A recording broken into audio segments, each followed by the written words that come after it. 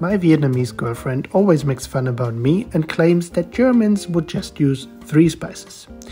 I will prove this fake news today. So of course I have black pepper, but I also have white pepper, cayenne pepper and lemon pepper. Furthermore, I have iodized salt, pink salt and sea salt. And over here we have sweet paprika, smoked paprika and spicy paprika. But be careful with that one because it's really spicy. So as you can see, there's a lot more than just 3 spices. I even have a secret ingredient, but I cannot tell you.